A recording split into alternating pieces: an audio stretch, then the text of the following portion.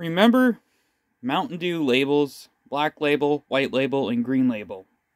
Black label was the first to come out, and then they decided to make two other ones.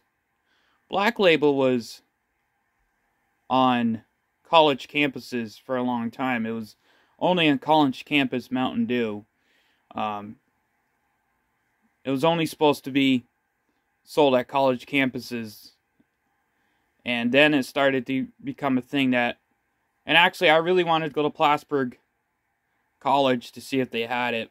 But I wasn't too sure if you could just go there to get a Mountain Dew. But it was something that was weird for Mountain Dew to do. Like, put it on just like a college campus, which you think they would put it at a store or something. But it was only sold at college campuses for a little bit.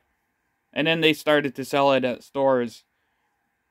And it was really good Mountain Dew, I thought. It was like a berry flavor to it. And white label was like a tropical flavor. Green label was a green apple.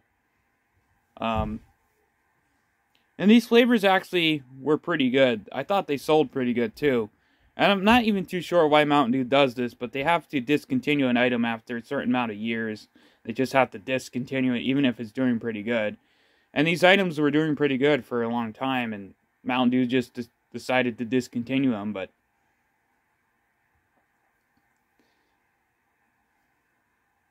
I always loved having the labels, Mountain Dews, and they were pretty good. You remember them?